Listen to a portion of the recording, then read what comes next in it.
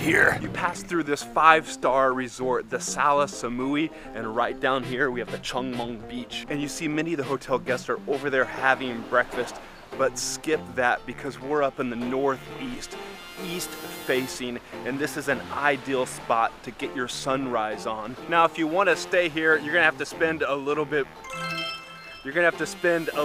more because it's mostly resorts that dot the beach here and not your budget accommodations. However, I do recommend getting down here in time for sunrise and spending a few hours here at the Choeng Mon beach. You won't regret it.